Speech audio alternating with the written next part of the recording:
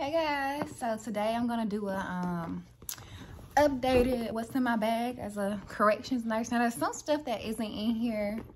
Hold on, I gotta close this window. It's blinding, y'all.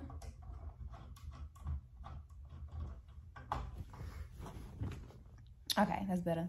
I'm gonna do an updated what's in my bag for a corrections nurse. Now this facility is more lax, but it's pretty much universal. Like, for the first day, I would not bring nothing that's not in no clear bag, okay? So you gotta catch a feel of the prison. Some places you can't even have no hand sanitizer. Some places you can't even have no fucking grapes.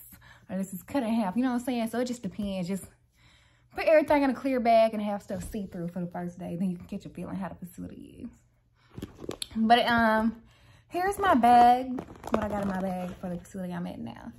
So I have my little key card to get into the elevators and the doors and stuff. I got some pens. It's gonna be quick because I mean, it ain't gonna be no 10-minute video. What the hell in the bag? I got a little book to read on downtime. I got a couple of masks extra. I always keep one on when I go in, but you never know. Sometimes, you know, it might get a little handsy. It might break my mask. I might be in a fight. I'm just playing. But yeah, I got a extra N95 and a few surgical masks. And if I have a COVID patient, here's a mask. I need to clean this off. I had spilled some stuff in the bottom of my bag. Smell like perfume though, but yeah. This is an info mask if I have like COVID patients. I got a bottle of water.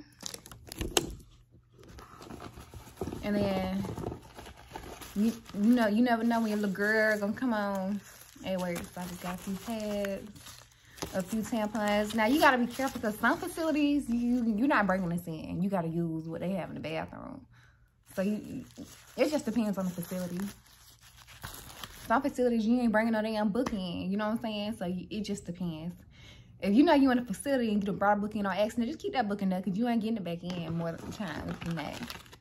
I got some hand wipes, antibacterial wipes. Some places you're not getting this in. It's not see-through. I don't know. Some places you can't. Nah, it depends. Then I got some hand sanitizer. You never know when they might get a little nasty. And I haven't really packed my lunch for tomorrow, but tomorrow I'm taking some watermelon and stuff. I'm on a fruit fast. My motherfucking heart be racing. Every time I eat a piece of chicken, I had dipped me some chicken and some pot pie. And I had dipped some chicken and some gravy the other day. Man, it was good.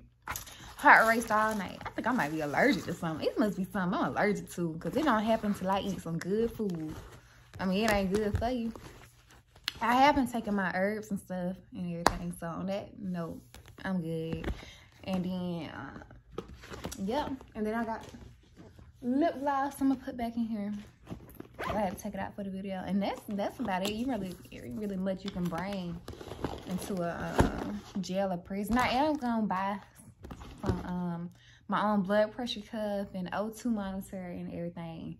Some facilities you can bring it in, some you can't. It just depends. So it's case by case. It depends on the prison what you can and cannot bring.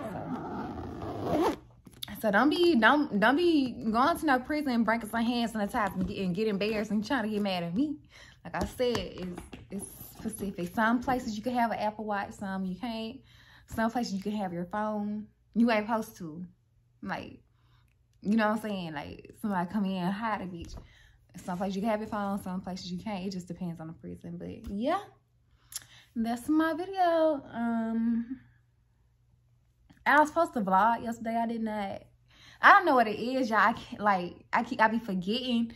Okay, so yesterday I went to work and she said I'm off the next day. So I drove home. It's a whole 2-hour plus drive and I drove home. And I forgot to vlog when I got home and stuff like that. So I just be forgetting. But thanks for watching. Like, comment, and subscribe, and let me know what else y'all want to see. I think some folks say day in lives, travel nurse tips like housing, how to negotiate your pay. Now, one thing I'm gonna do is negotiate some money. Like, you got me driving, I have to drive back and forth to go get a fingerprint. No, I'm needing reimbursements. I need travel reimbursement. I need to get paid for going there. And I need to get paid coming back once the assignment ends. So yeah, I'm gonna talk about that in another video. Now that's one thing I'm gonna do is negotiate. But bye.